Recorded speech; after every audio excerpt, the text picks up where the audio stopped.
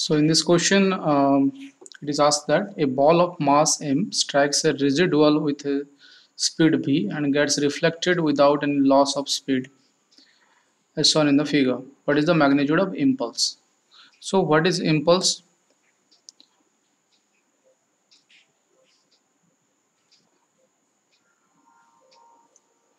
So what is impulse? Impulse is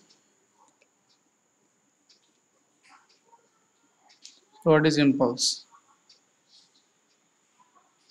Impulse is rate of your change of momentum. Change of momentum. Delta p is impulse, and this is also force into delta t. Oh.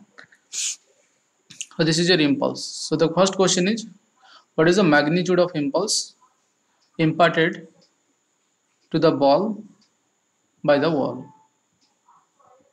Okay. So this is your velocity v, and after the reflection also strike same velocity, it is coming back. It is reflected with same velocity.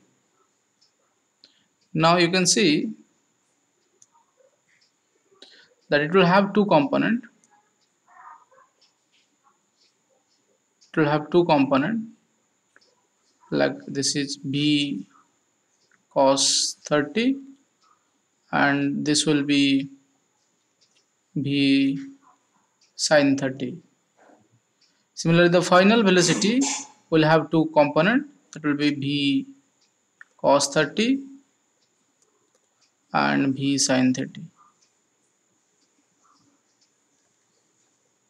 So v sin 30 is vf, and this first one, that is towards positive x-axis, this is v initial. So now we can write that the change in y-axis and change in x-axis will be the total change, or you can write in other way also, that p initial is v cos 30 is it's going downward, so towards negative, so minus v cos 30 and plus v sin 30 I cap, this is j cap, and momentum final is equal to,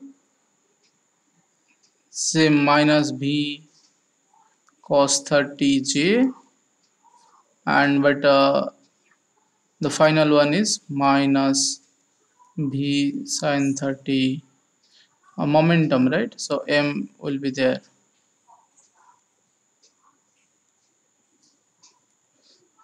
(30i). So towards negative. The final one is towards the negative direction, you can see. Now we have to calculate the change in momentum. Change in momentum is your impulse.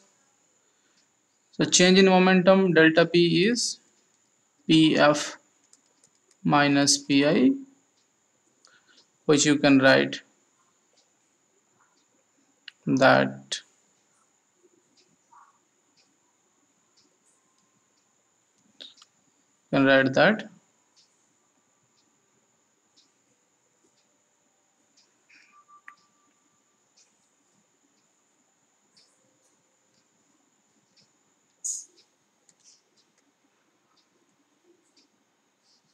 okay. So you can write that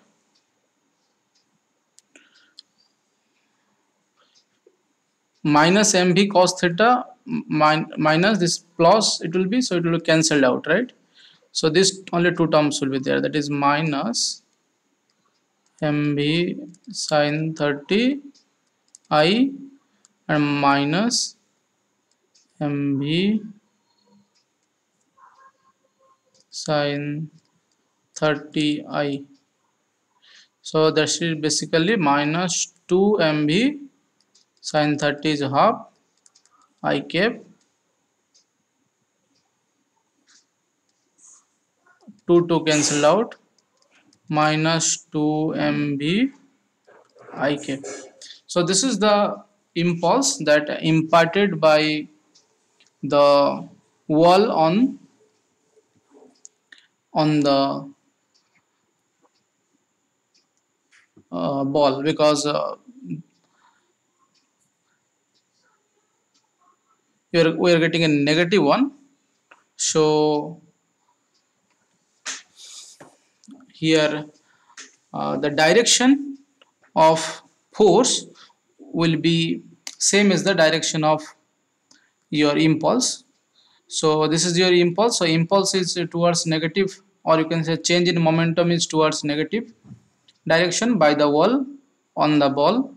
So the force on the ball by the wall also will be towards minus x, or towards the negative axis.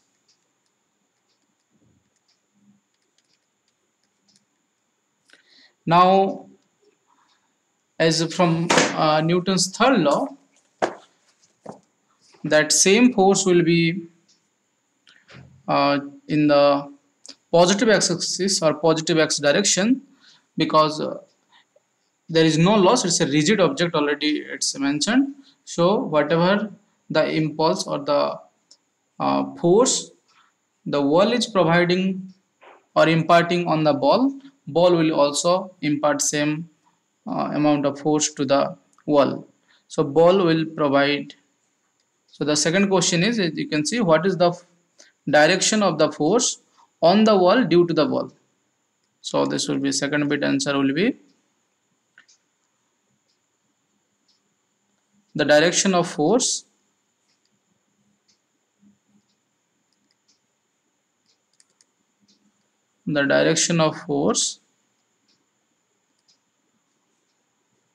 is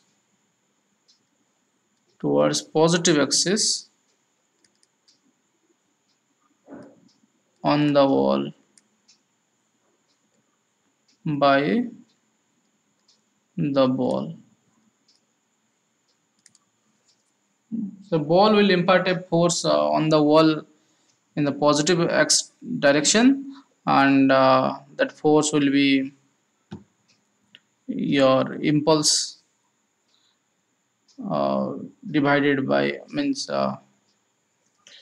rate of change of momentum, change in momentum divided by time, and it will be 2 mv upon t.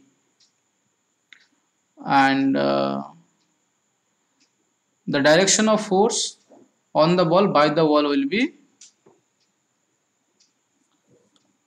minus, means it will be towards negative, and on the wall by the ball it will be towards positive axis, right? And impulse is, first one is, what is the magnitude of the impulse? So magnitude, if you will say this negative, just you will remove the negative, that will be delta p mod. So you can say it will be 2 mv only. This is the magnitude of the impulse that is by the wall on the ball. Okay, let's stop.